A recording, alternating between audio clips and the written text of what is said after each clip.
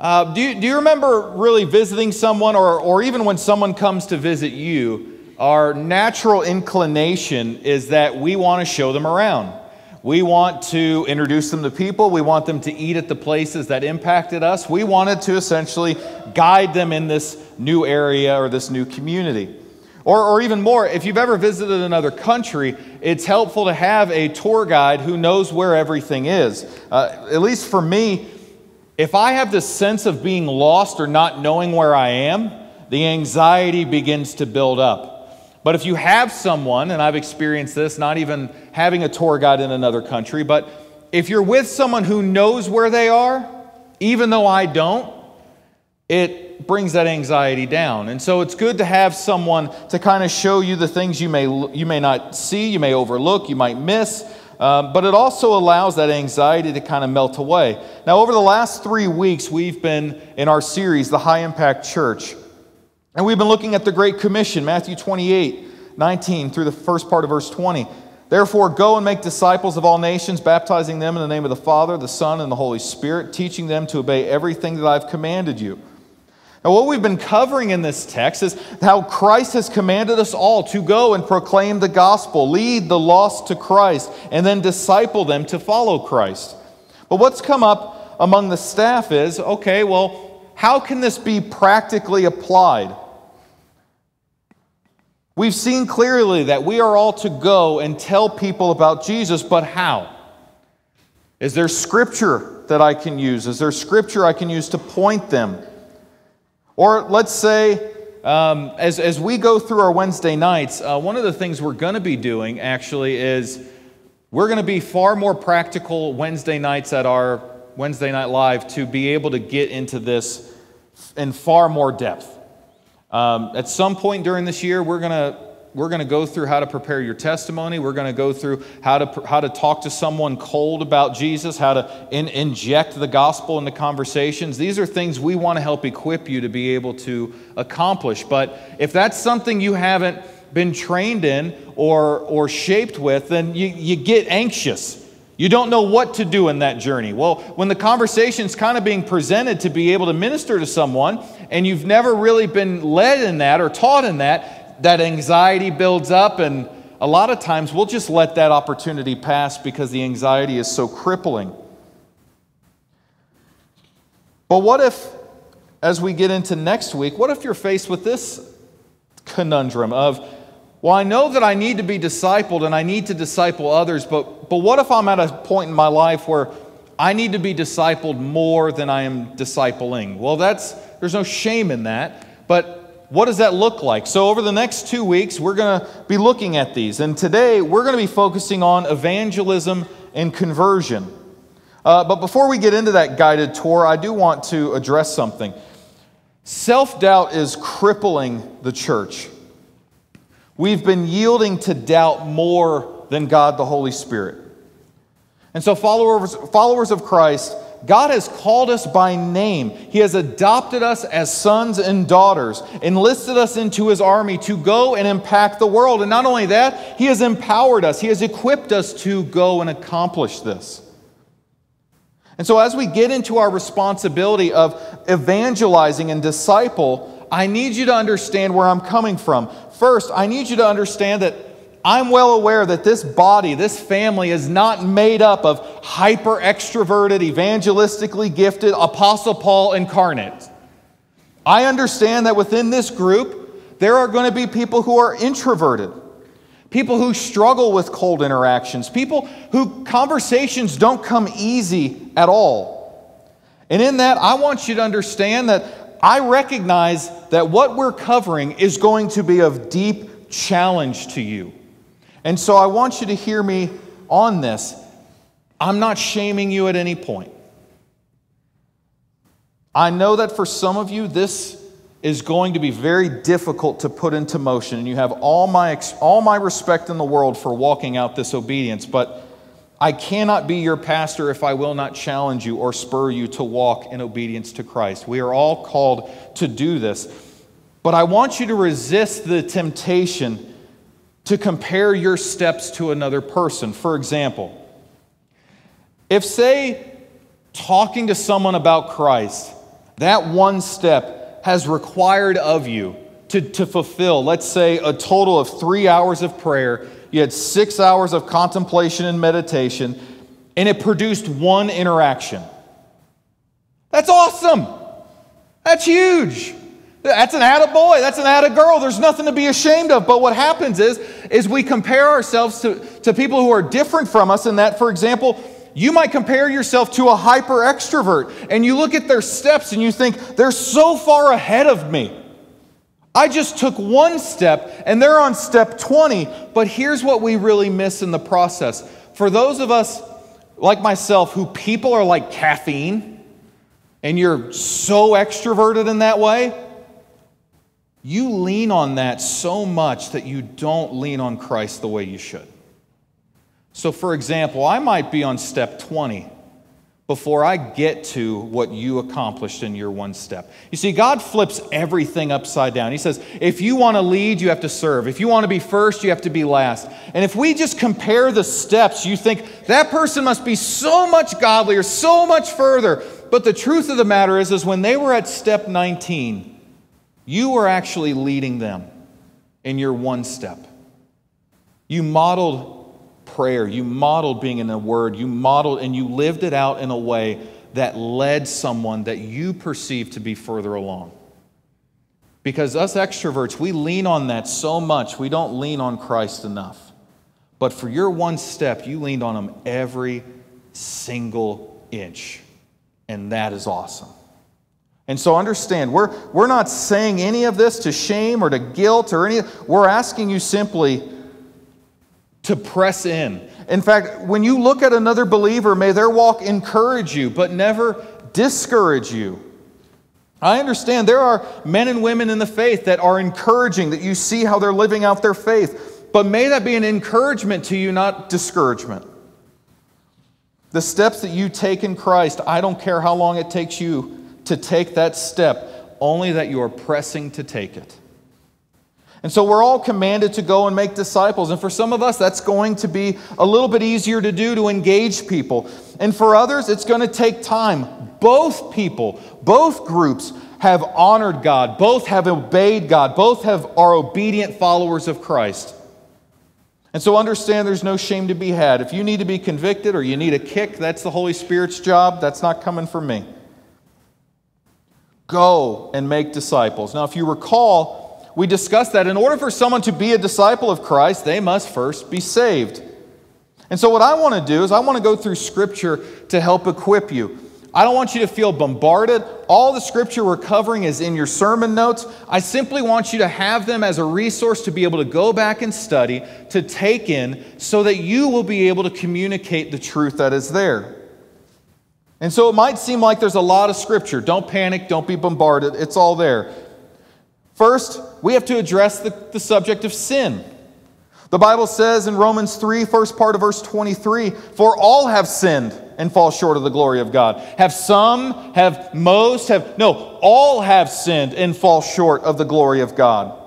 In Romans 3:10, as it is written, there is none righteous, no, not one. There is no one who is righteous. There is no one who measures up to God's holy and righteous perfection. None. Zero. Nada. None of us. 1 John 1:8. If we say that we have no sin, we deceive ourselves and the truth is not in us. So not only have we fallen short, we have no recourse to be able to say that we haven't. If anyone says they have no sin or they do not sin, you can immediately know, well, they're a liar. Bible's very clear, and the world's very clear. Romans 5:12, therefore, just as sin came into the world through one man, and death through sin, and so death spread to all men because all sinned. Now, one of the ways that we might be able to communicate this in, I think, a highly relatable way is through one of the tragedies of the fall of mankind, and that is how disease flooded into a broken world. And I think that we can all relate to one illness in particular, and that is cancer. And we can use this for a twofold purpose. First, there's an emotional connection to cancer. Someone we love have dealt with it. And as a result, there's a hatred for cancer because of the love that we have for another person. And second, there's an innate desire for the illness to be cured. And so I would encourage you to make those connections. Sin is like cancer. It's infected our very souls, and it's infected evident parts of our lives. For example, we see its effect on the eyes. Lust is rampant in our world. We see the effects of sin on the brain. We reject, we deny, we change what we know to be true for something that is false, whether that's for comfort, cowardice, cultural pressure, or social pressure. We see the effects on things such as our kidneys, where we actually live our lives and we don't regulate what is good and healthy. We no longer produce the same moral fiber that we once did, and instead we allow more and more toxicity into our lives.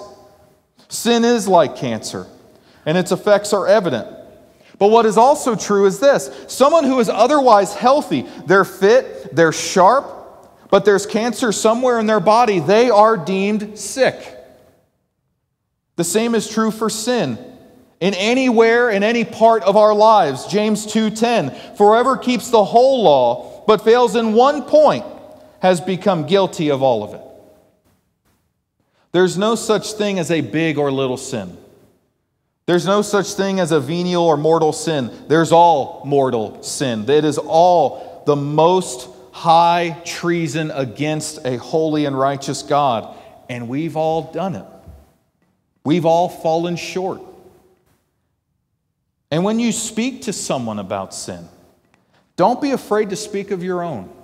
And this is where it gets difficult, because we grew up in a culture, some of us, especially if we grew up in church, where you kept all that to yourself. Whether it's some self-righteousness of not wanting to burden another believer in what you're struggling with, which makes no sense at all according to Scripture. Or whether it's just you were raised in a culture that you were supposed to wear this mask when you came to church. That's why a couple sermons ago I pushed against that and said the Christian you are at home is the Christian we should see here. That's the real you, so bring the real you here. Don't bring a facade, don't bring a fake. We can do nothing with a fake person here. And the kingdom of God has nothing to do with fake people. This faith is to be lived out authentically and passionately through those who truly follow Christ. And so when we come and involved and engage with somebody and we're speaking of sin, don't be afraid to talk about your own. Because what separates us, because we fall short, we still fall short. In fact, we did nothing to earn God's love and salvation. But what separates us from them is the receiving of that free gift. Don't be afraid to share your own fall, your own struggles. In fact, going back, if we look at the day of Pentecost, they asked this question: what must we do to be saved? A very important question. And I have no doubt that those who asked it, they asked it correctly, because Scripture tells us that they were added to the kingdom that day. But our culture, when they read that statement, what must I do to be saved? Our culture interprets it this way: I need to perform. I need to do. I need to accomplish, and then I get that. See, they see salvation as something that is earned. They see it as a wage. Well, the Bible does speak of our wages. Romans 6:23, "For the wages of sin, which we've all done, is death." What we're trying to communicate with people is this but the free gift of God is eternal life in Christ Jesus our Lord. And so we must keep in mind that as we talk to people about sin, as we may speak of specific sin in their own lives, we got to understand we have our own sin, and that sin earned the same exact thing, death. So don't act like your sin don't stink. Be humble. We did nothing to gain the love of our Savior. We did nothing to merit His death. We did nothing to earn our adoption. What changed our standing with God was His spilled blood, His finished work, His righteousness that now covers us. That's what changed for us. And sin has made us sick. But Christ is the cure. When we look at salvation in the Christian church, we emphasize Peter's interaction with the crowd at Pentecost. We just spoke about this a little bit. And I'm not playing devil's advocate. I really want us to walk through this, because when someone is willing to accept that they are a sinner, which I found in this culture is the hardest part to accept, this is the next part of their conversion. In Acts 2:38, they asked, "What must we do to be saved?"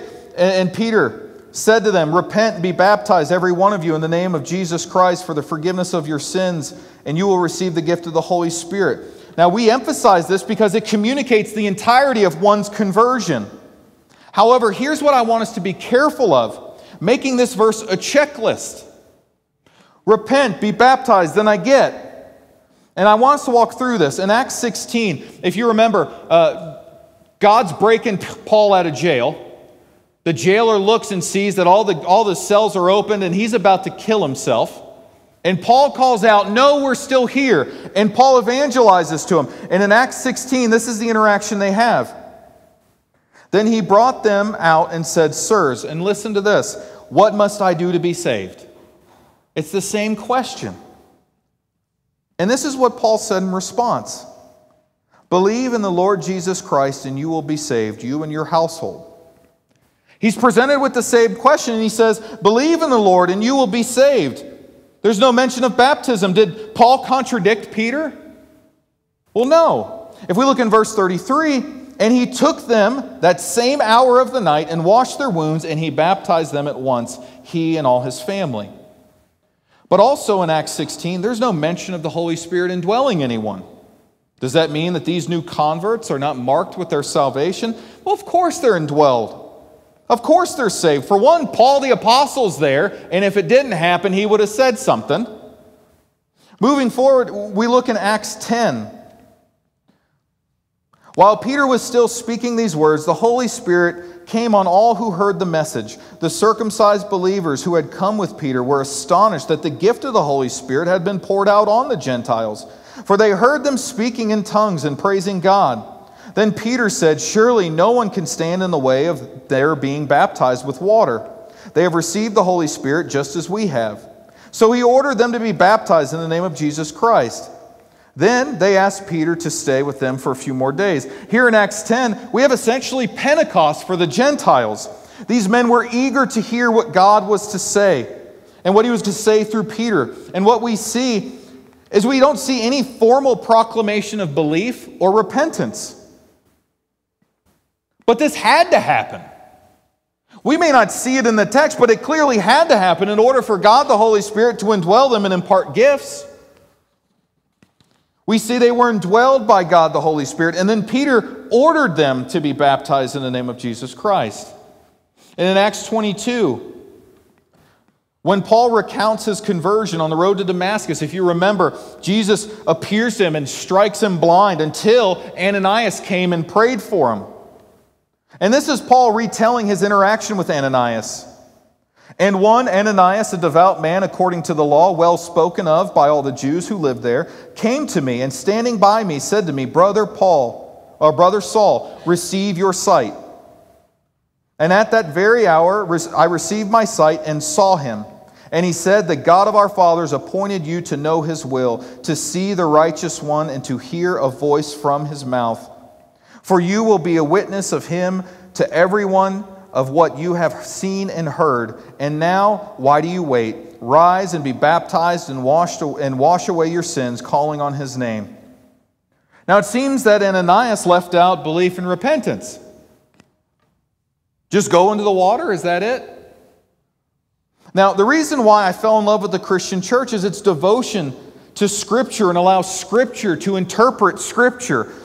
I grew up in a wave of Christendom that made everything allegory. The giant of David was a problem in my life. The tree in the garden was a tree in my life. And we allegorized it.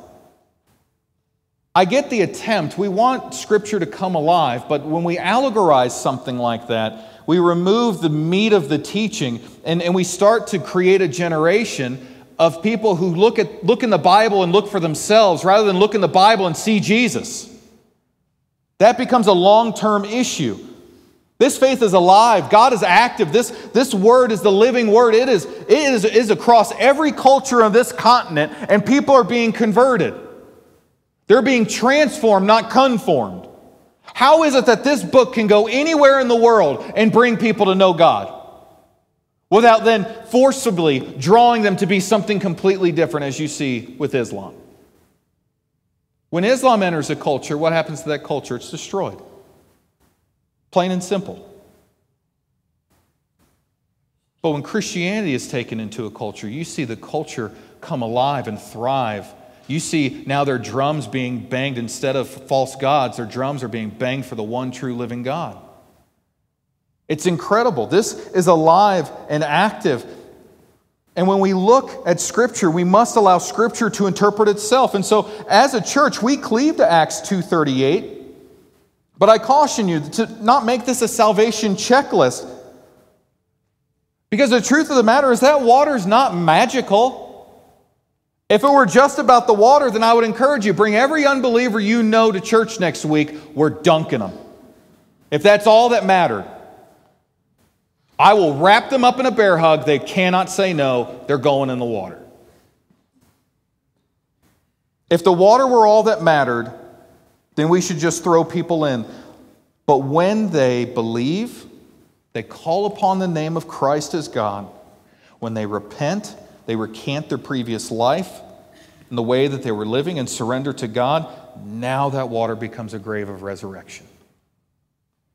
Now baptism holds power and meaning.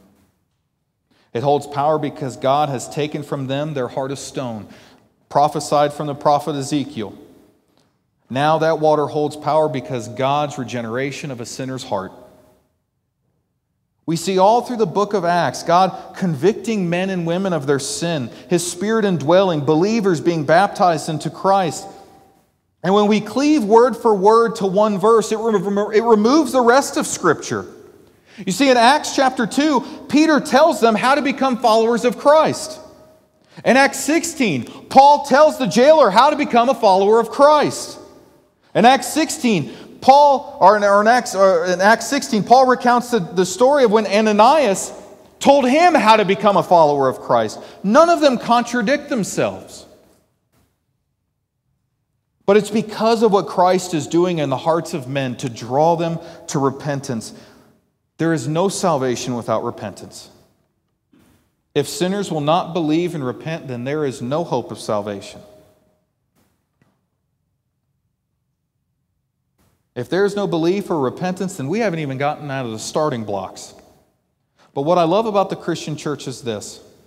We do what we are commanded to follow Christ, and we do it in rapid succession. Boom, boom, boom. Believe, repent, be baptized. In fact, that's what we see in Scripture. At this very hour, Peter ordered. We don't put it off. It all happens simultaneously. Philip and the Ethiopian eunuch. There's water, let's do it. That's how we roll in the Christian church.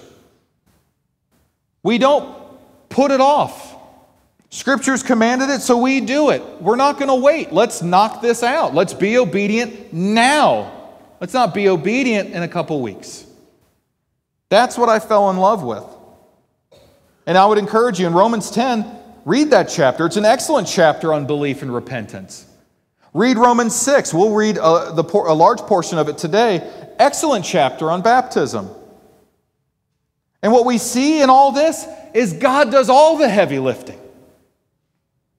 God will convict. God will draw people unto Himself. God will indwell. We are called to be obedient. Tell them of the one that they should call upon. Tell them of the one that they are to repent and follow. Tell them of the one that they are to be baptized into. God will work, God will move, God will indwell. Let Him be God. You be a servant of God and tell people what He has done. And so we summarize the Christian conversion in this way. Believe, repent, be baptized. Believe. Show them that Jesus is who He claimed to be. Show them He is who the apostles claimed Him to be. See, every apostle, apart from John, but not for lack of effort, all suffered and died being His disciple. And they died being tortured, and poor, what did they have to gain?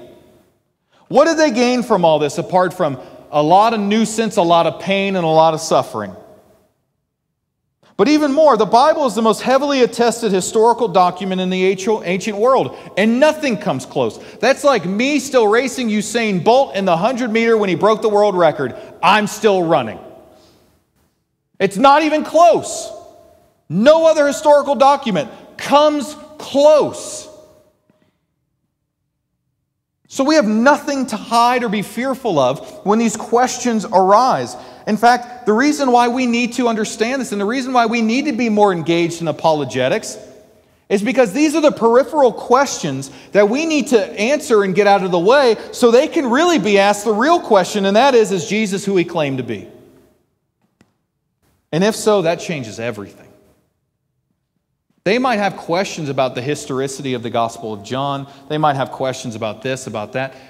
Answer those the best you possibly can. Study. And don't jump into an answer without knowing it. There's nothing wrong with saying, you know what, let me study that a little more and let me get back to you. Nothing wrong with that. That shows a lot of humility. But we address those to get rid of the fog so they can see the real question, is Jesus who he claimed to be? That's what we want them to face. That question. Repent. In the Greek, this word means to turn away. Repentance is the turning away from one's previous life to now follow Christ. It is the process by which we recant our previous God, which is ourselves, our sin, our addiction, and we turn, declaring Christ alone as our God. We can then understand how Jesus' death on the cross can be given to us.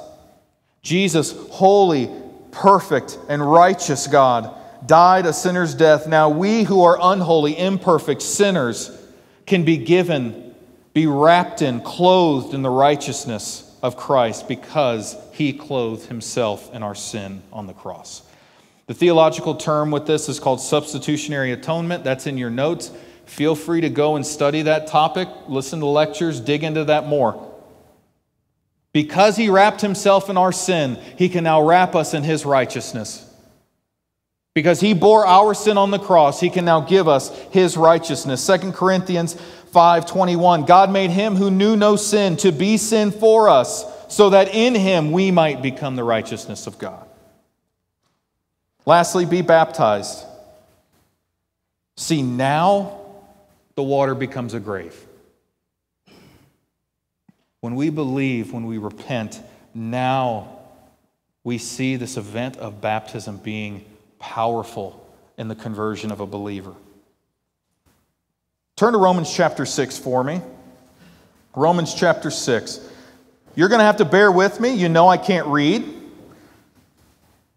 Hooked on Pahonics didn't work for me, but we're going to get through it. So we're going to be in Romans chapter 6, and we're going to be reading verses 1 through 11.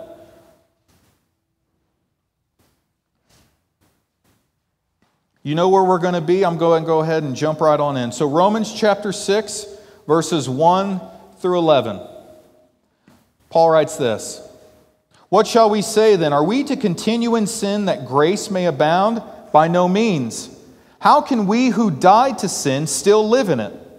Do you not know that all of us who have been baptized into Christ Jesus were baptized into his death?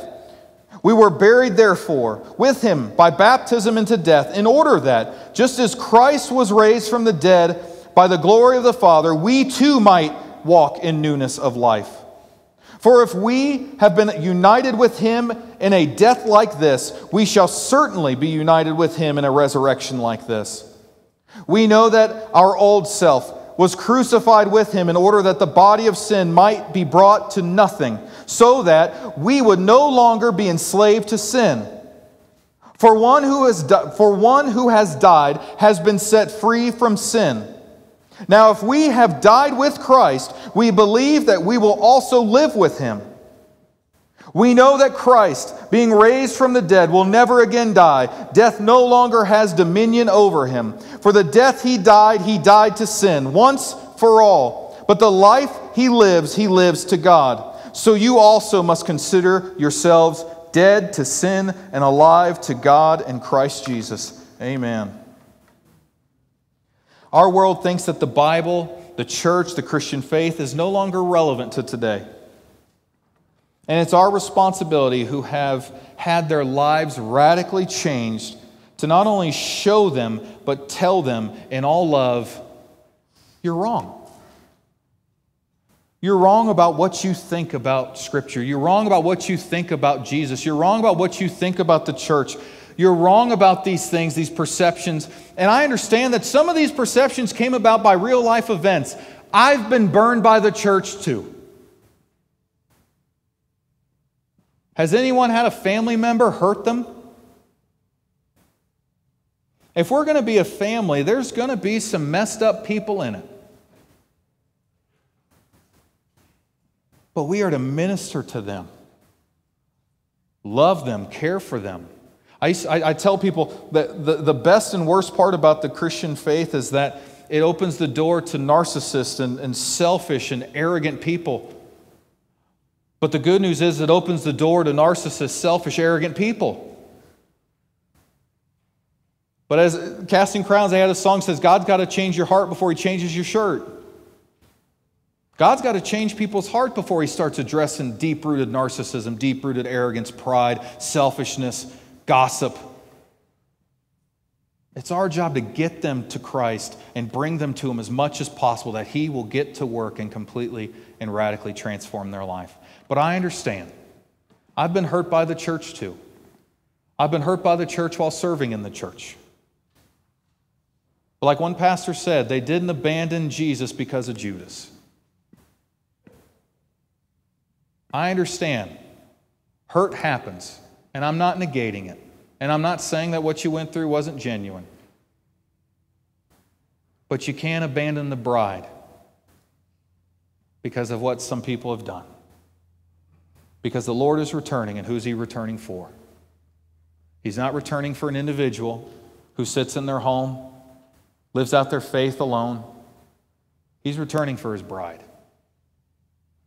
It's important that we recognize that this body is not just a group of people who come together, who agree on what the Bible says, and you get kicked around by the preacher every now and then. You go home and say, thank you, may I have another? And then that's the end of it.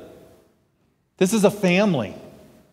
This is to be people who are invested in each other's lives, who care about each other's marriages, who care about the relationships that we have, who care about those who are lost in our family. Because if your mom doesn't know Jesus, and as far as I'm concerned, my mom doesn't know Jesus. That's how this works. We bear up under one another. We love one another enough to go, you know what? I'm willing to have my life burdened by your struggles because I love you.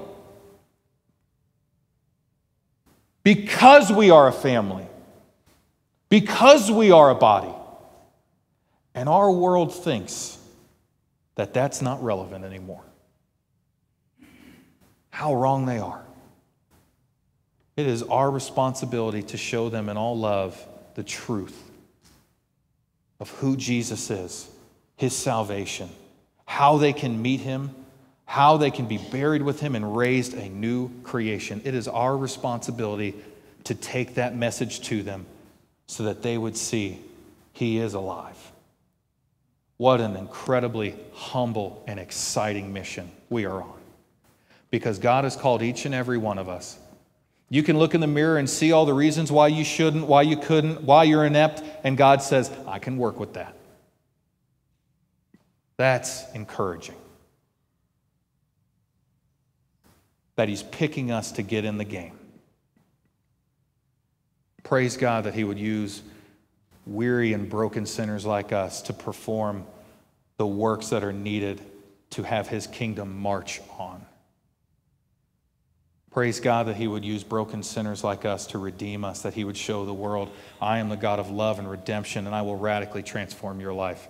So therefore, go. Look at these scriptures on your own. Go through them as you examine them. Wrestle with them. If you need someone to discuss this with, discuss it with the person who's discipling you, or you can come to me, email me. I'd be more than happy to go more in depth with those. But wrestle with them so that you would be able to communicate them. You can communicate scripture with people without quoting Romans 3:23. You just quote it. You don't have to cite it. You say, everyone's messed up, right? It's pretty obvious. And you know there's a moral standard, and you know we fall short of that standard. I think there's a gentleman, he does this a lot, Ray Comfort. He goes through the 10 Commandments, and he'll cold call people. And it's a very loving way of his ministry to be able to tell people, look, I've fallen short. Find your own way of talking to people about this. And I tell you that because finding your own way is what makes you unique to the kingdom of God, and that is essential. First Christian Church, we are therefore to go. Go and convert the lost. Go and evangelize to the lost that they would know the one true living God. Let's pray. Father, we thank you for your mercy. We thank you for your grace. We thank you, Lord, that you would use us in such a way that we would have a role in your kingdom. I know that each and every one of us has our own foibles, our own mistakes. The sins of our past still haunt us in some ways. Help us, Father, to release those and let those go. That we would remember them as we tell people of where you've brought us, but that we would not remember them for the sake of them dragging us down again and again when you've already paid in full the punishment of that sin. So we would stop punishing ourselves.